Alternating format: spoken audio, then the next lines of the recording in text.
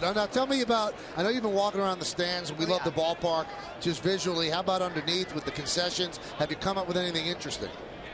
2 words for you. Pork chop stick. As in pork chop on a stick from the State Fair Classics concession stand here. You can also get walleye on a stick. That's very popular. I hear it's the state fish.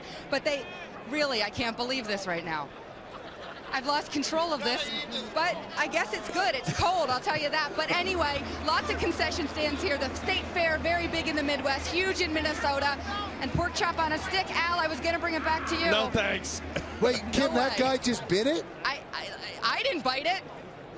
Oh, that's just disgusting. I can't tell you how revolting it is. Now you should give it to him and throw it down his throat. If you go away, you can have my pork chop.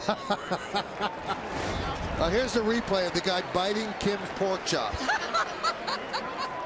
Look at this. Look at this guy. Oh, my God. Kim's had that for 3 innings. You know how cold that is? Kim, just move away from that guy. Thanks a lot. We'll see you in the postgame. Thank you.